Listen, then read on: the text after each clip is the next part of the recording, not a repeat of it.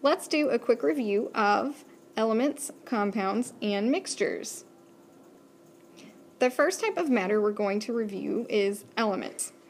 Remember, elements are pure substances, and they are made of only one type of atom. We find them on the periodic table, and there are more than 100 elements.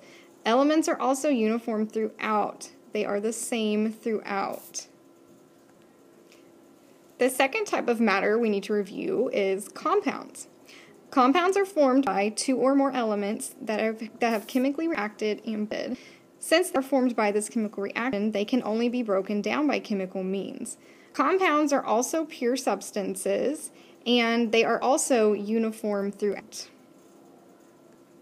The third type of matter we need to review is mixtures. Mixtures are formed by two or more substances that are not chemically bonded.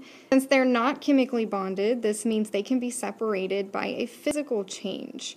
Mixtures retain their properties, and remember, mixtures can be homogeneous, which means they are uniform and look the same throughout, like a cup of coffee, or heterogeneous, which means that it is non-uniform, and whenever the substances mix together, they still retain their physical appearance, such as the lettuce, tomatoes, olives, croutons, cheese in a salad.